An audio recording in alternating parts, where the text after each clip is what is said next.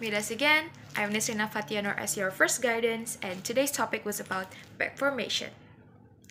Simply taking the existing word and breaking it down to a simpler form. First word. If donation was the best form, then donate is the back formation. To give something, especially money, to a person or an organization in order to help them. For example, she donates $1 million to an orphanage. The second word. If action is the best formation, then act is the back formation. To do something in a particular way or for a particular reason. For example, she acted nicely in front of her parents. Next, let's jump out to the second guidance. If babysitter is the best form, then babysit is the back formation.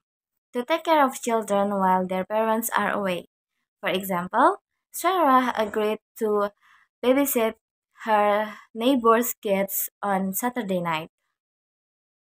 Next word. If diagnosis is the best form, then diagnose is the back formation.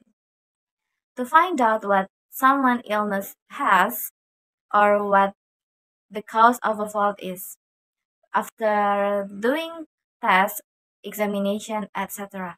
For example, the doctor was able to diagnose patient's illness after reviewing the results. Hello, my name is Rahmadhani Siregar. I'm from group 5 with Zilka and Nina.